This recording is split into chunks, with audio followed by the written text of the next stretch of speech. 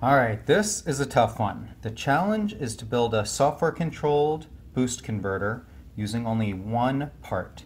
The part I'm using is a 100 microhenry inductor. In this case it's a toroid core, but it's not critical. You could use almost any inductor within a couple order of magnitudes of that.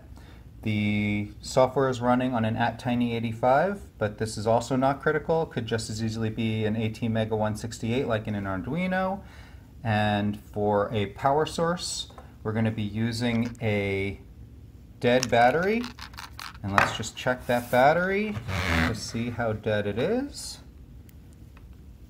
And that battery, wow, that is really dead. That battery is at around 1.7 volts, so that is a stone dead battery. We're going to put the battery in, and our goal is to light this 3.7 volt Norwegian blue LED. With this dead battery, it should be impossible to get enough volts directly out of the battery to light the LED. So if we connect it directly up, hopefully it will not light. So nothing at all when we connect it directly up. But if we connect it up as a boost converter, we should be able to boost that 1.7 volts up to the 3.7 volts that we need to light the LED. Now again, I just want to make it clear that these are all stock parts, and there's no tricks, nothing hiding underneath the breadboard. If you took these same parts, programmed up the chip, and connected them the same way, you would get the same results.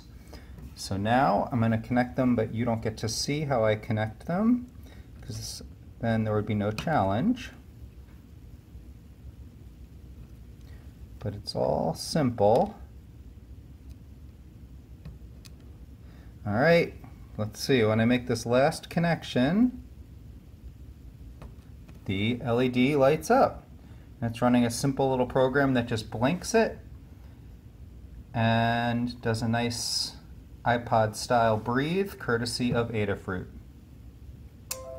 If you think that this challenge is easy, you should try and build it, but I can't wait to see what people come up with. Oh, free t-shirt to the winner.